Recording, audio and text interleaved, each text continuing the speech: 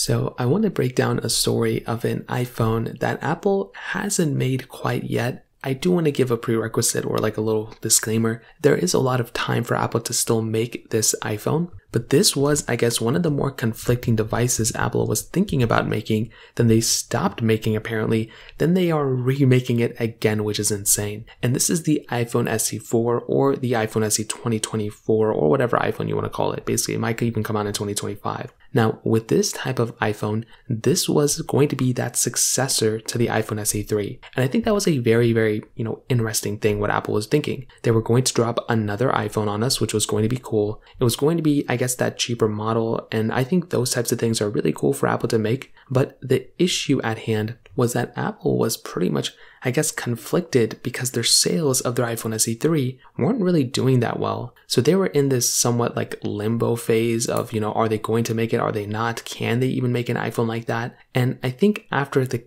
couple of iPhone drops that have happened with the iPhone 13 and iPhone 14, they've noticed that their sales of their Pro and more expensive iPhones are actually doing pretty well. So that puts these types of iPhones like the iPhone, SE3, iPhone SE4 in a weird spot for Apple. But in my opinion, the iPhone SE4 could have been one of the better iPhones Apple has ever made. Maybe not the best ones, but if this was an iPhone that looked kind of like the iPhone 12, but it had the latest generation chipset of either the A16 or A17 or whatever the latest one is, at that time, I think that could have been a great selling iPhone, especially if it was at $499. If they were able to make that type of iPhone at that price tag in particular, like at $499, that would have been an insane price to pay for that type of device. It looks beautiful to me, and for a lot of people, they would probably be completely okay with paying maybe $499 for that type of device, which again, like I mentioned, is a very good price to pay for an iPhone